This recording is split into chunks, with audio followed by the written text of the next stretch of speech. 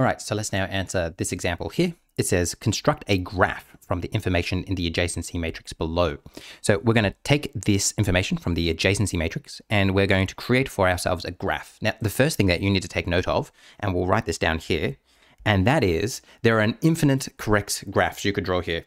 So let's write that down. There are an infinite correct graphs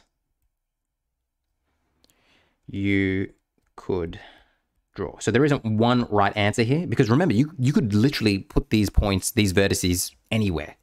I'm just going to choose to put them in a simple square.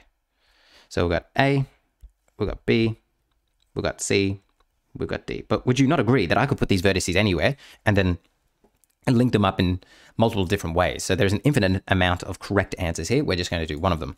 All right, A to A is 0. That means A doesn't have a loop, but A is connected to B. So let's just do a simple line from A to B. A is connected to C through two different ways. So we could do this. We could do one. Oh, that is so ugly. Let's try that again. We can go like this and that.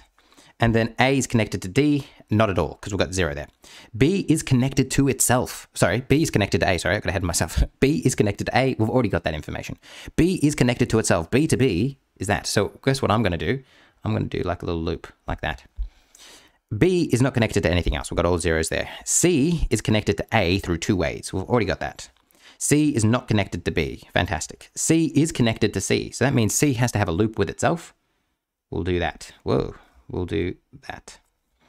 And then C is connected to nothing else. And D is connected to nothing at all. D is an isolated point, and that's because we've got all zeros there.